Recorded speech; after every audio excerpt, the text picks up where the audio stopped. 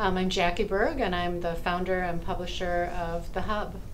The Hub is a neighborhood-based publication.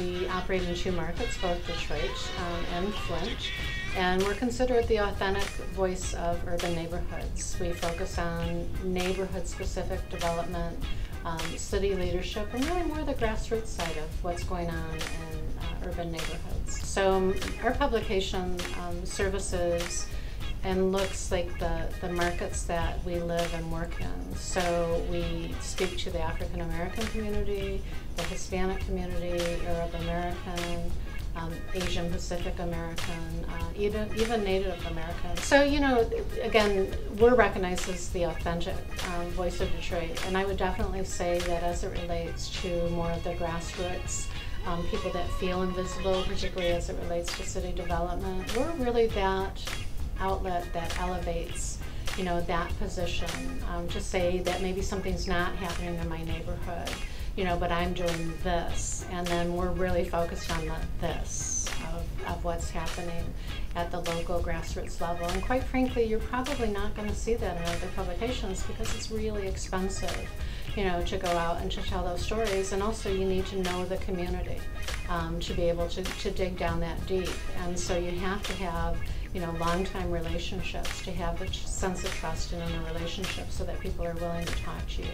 So, you know, kind of twofold. One is that we are a print publication, and we're actually the largest print publication with a footprint in Detroit. And that's because we're city specific. So our circulation isn't in surrounding areas. Not that they're not great, Southfield and Ferndale, Oak Park and the like. It's just not our niche. We really see ourselves as a city publication. So, you know, definitely to continue to increase the circulation, also to increase the voice. So from a digital side, you know, we're growing our audience. We have a digital weekly, and we, you know, work through all the social media. And I think specifically as it relates to the niche, more of our growth is probably just in expanding that voice, and then also better educating the new arrivals, which predominantly at this point in time are millennials, which I don't think is a surprise to anybody.